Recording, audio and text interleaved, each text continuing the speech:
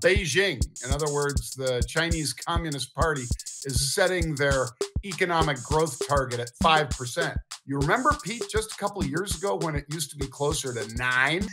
I do. Well, they're also going to take $130 billion in long-term treasuries and try to use that to fund a bunch of growth in their economy because they haven't seen much growth lately. I'm going to say Apple because it's affecting the entire market.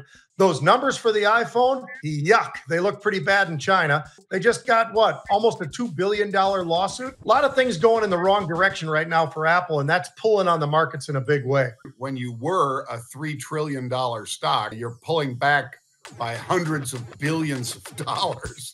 It ain't good.